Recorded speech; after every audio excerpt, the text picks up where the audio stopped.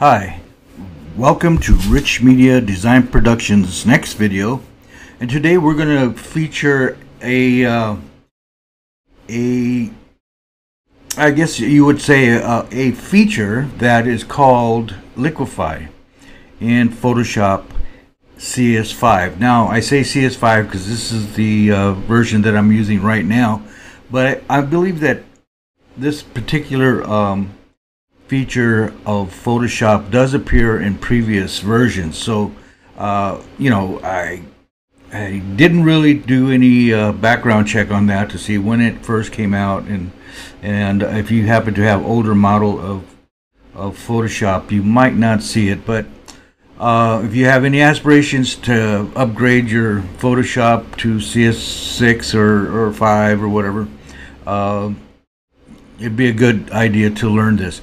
Now, before we get started on it, Liquify, we're going to have fun with it. It's going to be a fun thing to kind of mess around with right now. But there are some serious applications that you can use for it. And in fact, a lot of photo retouchers use it a lot to kind of make things look better. For example, if a model is a little too heavy, on her leg or thigh or whatever, hips or whatever might be wrong, and they want to make it look nicer, they use this feature quite a bit. So I think that it does have some serious applications, but we're gonna have fun with it today. Anyway, here, let's get into it. And here it is over here at filters, and it's right here. Photoshop Liquify, and you're going to see a big old application window come up, and that's basically where you can work from. It's kind of like your working station. Okay, here it is. If you notice, we're using a photograph of a male that which is a counterpart to a female that I use in another lesson, and this is kind of a averaged good-looking person. They took an average of all the good features that make up a symmetrical and nice-looking, all the scientific reasons for having the, your eyes at a certain distance, and width and eyes are going to be at a certain length and height, and nose and all the other features. And this is what they came up with, and it's it's a pretty good representation of what a nice person looks like. I don't know if beauty's in the eyes of beholders, I've always said, so it's not going to appeal to everybody. But anyway, that's what we're going to use. Okay, we're going to use a brush, and it defaults to brush when you first come into this area. So you're going to want to look over to your right here and see that there's certain things you can do with that brush. You can make the brush large here. You can actually add the density of the brush. You can actually, now for those of you who don't know what a density is, like how much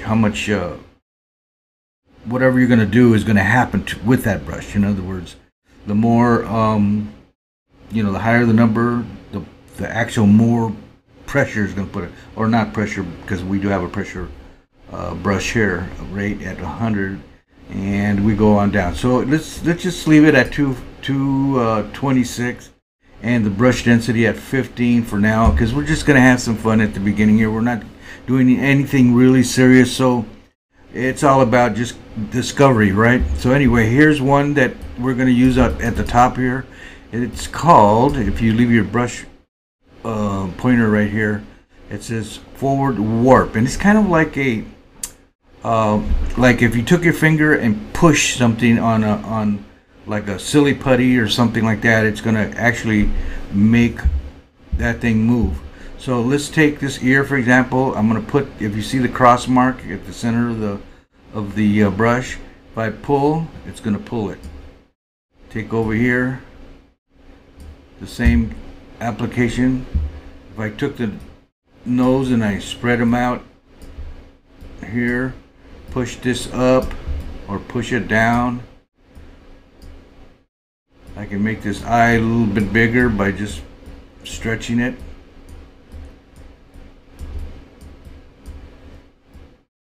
get this person looking angry. And there you have it. There's our first fooling around, having a good time with this face. Okay, now after you've done everything you want to do, you want to keep it, just say OK on top of there. It'll take you right back to your Photoshop picture with the changes that you just made, and then you can go ahead and save it or do whatever else that you might want to do to it.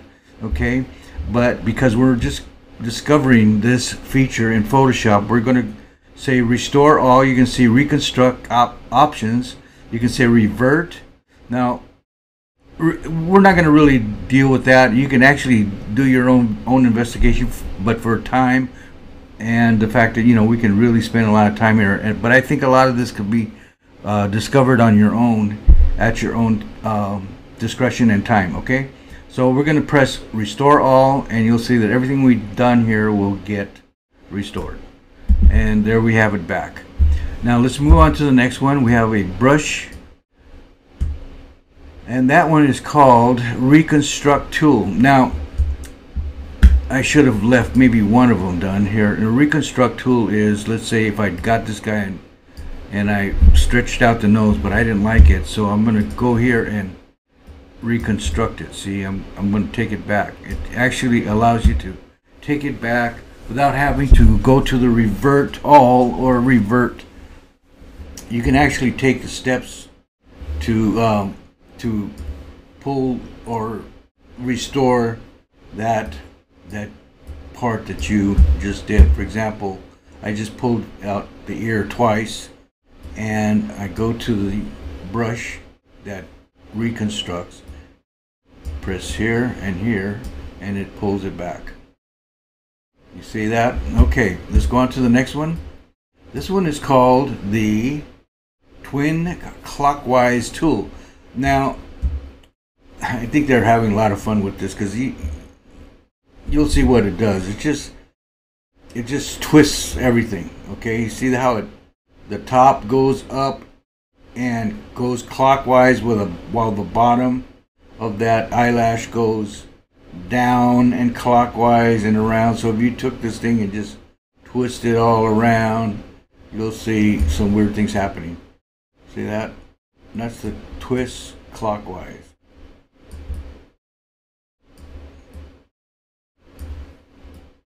Okay, boy, we're having some really weird images appear here. Okay, restore all, back to where it was. Now we're going to go on to the next one, and the next one is the pucker tool, and that's basically what it does. Better word for it, maybe pinch. And so here, let's say I'll pinch the nose, and see how it's, if I left my finger on the mouse, it'll continue pinching.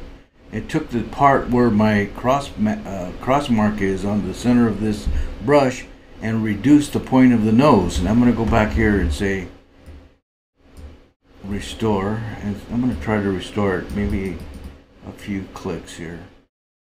And okay, that's, I probably can go more. No, that was last restoration. No, it actually one more. So anyway, we did that. We tried that one. Let's go on to the next one. This one is called the, come on up here, the bloat tool. Now basically that's what it does. It kind of balloons everything. So if you're gonna put your brush over, let's say the mouth, it's gonna bloat it. And I'm clicking. Actually, you're actually causing the mouth to open here, because you're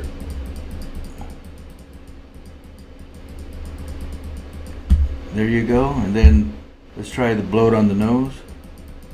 You're getting that point of the nose a little more bulbous. Okay. Let's see, what else can we do here? Get the eyes a little bit bigger. Okay. That looks good to me. Anyway, you can see how much fun you can have with this thing. I'm gonna go back here and take this pinch tool or this movement tool and kind of show you what I mean by making people thinner. You can actually get a person's cheeks and bring them in a little bit, and you can cause a cleft chin here, not a cleft chin, but yeah, I guess you can call it a cleft chin. Bring it in a little bit more here, make it more realistic. Okay, so this guy's beginning to look like something else or someone else, and so we're going to restore everything back here because we want to talk about a couple of other features that you have to work with. And the next one is called the push left tool. See that? It pushes everything to the left. Push, push. Let's try it on the eye. Push, push.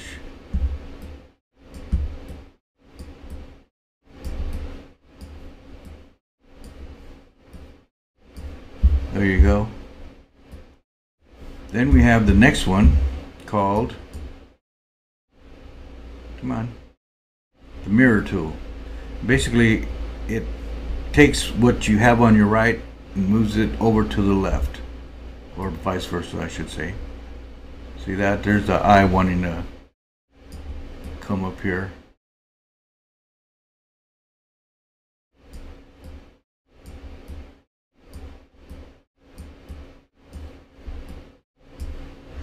Anyway, as you can see, you can do all kinds of strange things and make strange creatures. Next one is called the turbulence tool. Basically, it just causes things to look